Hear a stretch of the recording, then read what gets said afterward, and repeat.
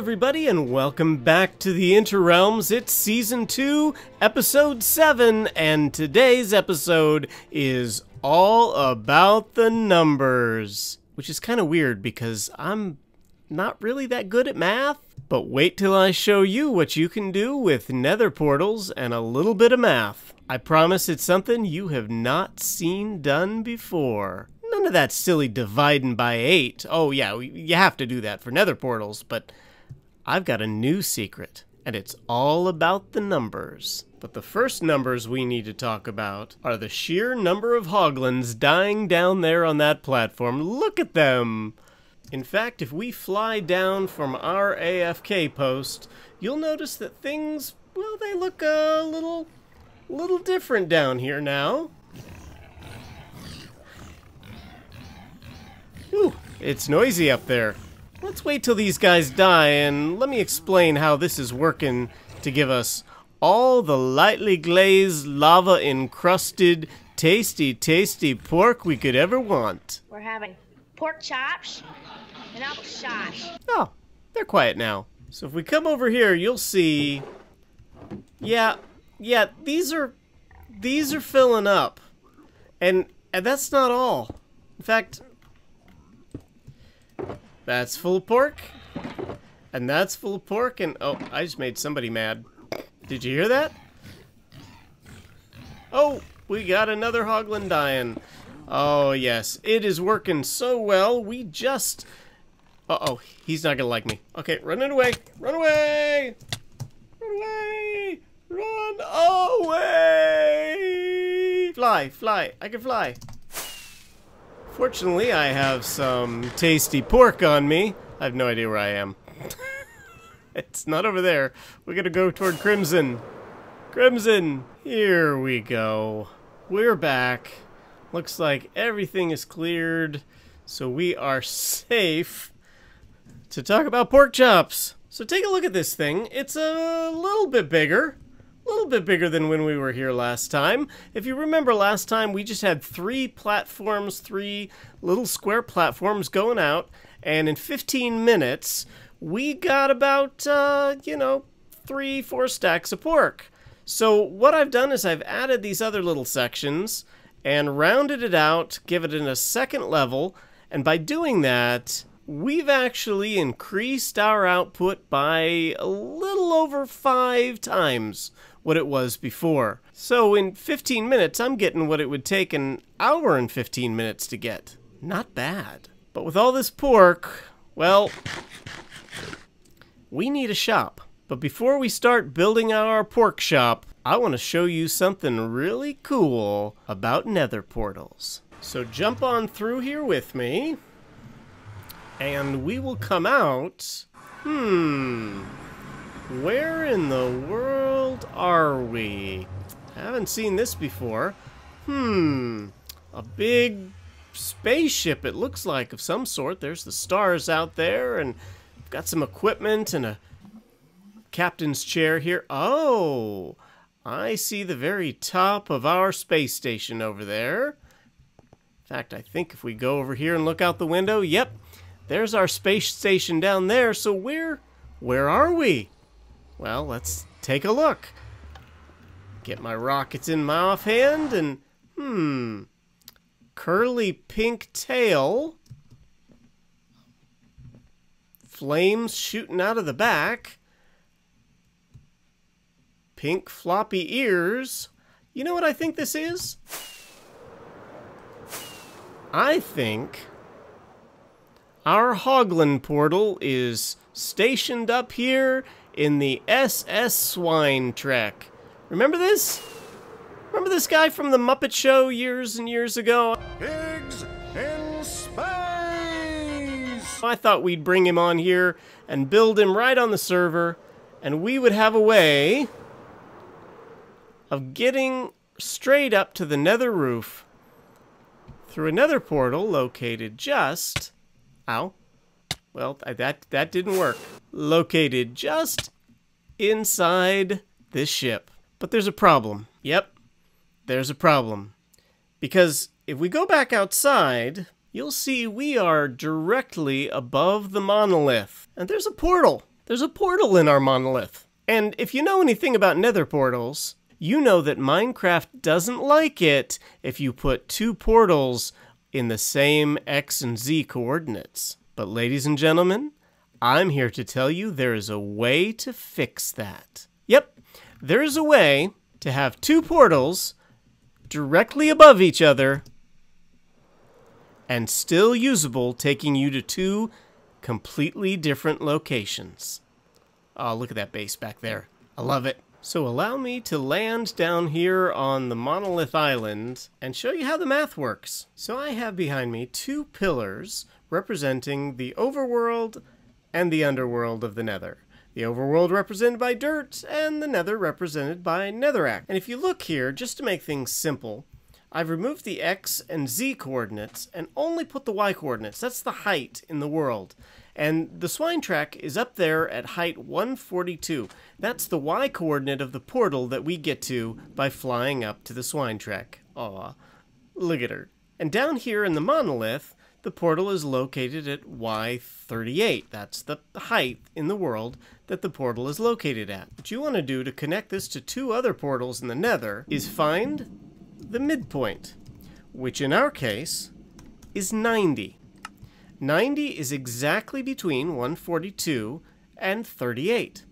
So when you go into the nether, assuming you've divided by 8 and placed those portals correctly, you want to start with a midpoint of 90. Now you can place your top portal wherever you want. Our nether roof portal is at 129. And you can place your bottom portal almost wherever you want. Do the math, figure out the distance from 129 to 90, and then place your portal under the roof at that distance. And there you have it. By using the identical midpoint, again, assuming that the XY coordinates match in the overworld, and the XY coordinates match divided by 8 in the nether, you've got yourself two separate sets of portals. Now these portals don't need to be this far apart. In fact, you could have one portal at Y89 and one at Y91 as long as they are the same distance from the midpoint, and you've got yourself a working portal. One of the fun parts about this is you can actually use it to travel vertically in the overworld by traveling a shorter distance in the nether. But we'll get there in a second. We've been through our portal up here in the Swinetrek, so we know it works. So let's head down here, down, down, down, down, down, to our portal here under the monolith. Oh, look. We've got a friend. Hey, buddy. Now, when I go through this portal, it's not going to link up to the nether roof. Instead, it links down here in the nether, and because I had to make it the same distance, let's head back, right back up here. And here we are in our nether hub. And when we want to get down to the monolith, we can jump right down. By the way, the warped vines work great for MLGing. I've got the string there so that it doesn't keep growing all the way up and slow down our downward travel. And when we head back out this way, we find ourselves back with our friend down here in the monolith. See, here's our villager trading. Here's our mob farm. Yep, it's all down here. We've got two completely separate working portals on the same X and Z coordinates, simply by making sure that their midpoint, the Y coordinate, is shared. Isn't that cool? But now, we're going to do one more little exploit so that we can travel from here up to the nether roof without having to fly all the way up to the Swinetrek. So for that, we're going to need 10 obsidian to build one more portal. Let's see. Looks like we've got just about enough. And let's head back into the nether. And coming out here, let's place another portal over here. Perfect. Now, if I've done my measurements correctly, yes, it takes us right up here to the Swinetrek, and if we go through it again, yep, we're on the Nether roof. So we just figured out a way to exploit Nether portals in a vertical order, one above the other, such that we can get all the way up here to the Nether roof. We haven't broken any bedrock. We can get up here to the Nether roof without having to fly anywhere. I'd say that's a win all around. Let me know how you do trying this method. Being up here on the Nether roof reminds me, we got a pork shop to build. So just down here from our central island portal, right next to the High Moo's sanctuary, is this lovely little spot here that could easily be flattened out and contain a certain shop. A shop that will protect society. By providing pork for the masses, we remove the temptation to eat steak. The sacred mushroom cows are holy. So let us give praise to the High Moo right here in the shadow of her sanctuary. Oh, and a blind Kubsy space back there. And I'll bring you back once I've got something laid out here that looks a bit more like a pork shop. And while I'm doing that, take a look at this clip about another book we found in our base. Did you see that? There's a book here. Wonder what it says. Brother Shepherd, a citizen of the realm, has led actions that have led to the assisted passing of one of our sacred bovine. The realmer who calls himself Jaunchlander has admitted to taking steps to see one of our brother Moos pass to the giant pasture in the sky. Oh dear. The High Moo is asking of you to make sure that Jaunchlander understands such actions will be met with a stern pranking. Sincerely, the High Moo. Our mushroom cows are sacred. We can't have Jaunchlander killing them off. No, something must be done. It is time for the sacred order of the bovine to act. I knew I kept this chicken farm for a reason. Let's see. Yeah, I think that'll do it. Let's pay Jaush a visit. Now, Jaush doesn't live on the island. He lives in these domes offshore of the island. So let's go down and see where he stores his food. This place is pretty cool. He's got these tanks with axolotls in them, and he's got the villagers working hard. Let's see if we can see one of them. Working hard. Yep, there's a villager there. Working hard down below. This appears to be the top. I think we can go down a level. Yep. And yes, so this is the level that the villagers are all farming the crops, and it goes all the way around. There are 12 of these guys. Oh, wait, it goes down further. This is... this is where all the food comes. So let's leave him some food, along with a little message from the Divine Moo. Jaunchlander, it has come to the attention of the Order of the Sacred Bovine that you have brought about the passing of one of our sacred mushroom cows. The High Moo is not pleased with your actions. But the High Moo is also a kind and benevolent deity, and as such is extending to you this grace. She who dwells in holy shroomlight will provide you with food for many days until your base overrunneth with it, that you may learn to trust to her mercy and regard the lives of her earthly sisters with honor. Knightly yours, a servant of the Divine Moo. So let's make sure Jaush has food for the next few weeks. I didn't say the food was going to be ready to eat. Guys, you're going to make someone very happy. It looks like some of them are making their way upstairs. Hi guys. No reason we can't put some up here too. Hey, you look after the place, okay? Jaush is gonna be so pleased when he sees how the High Moo has provided him with food for days. I'm sure he'll be much kinder to the mushroom cows now. Well, our work for the Holy Moo is done. Time to get... Excuse me, I'm trying to film here. Time to get back to building. Well, I hope you enjoyed that. It is the next day here on the InterRealm server, and in that time I have built this lovely stairway. I'm just kidding. That's not all. That's not all I built. I also built the pork shop,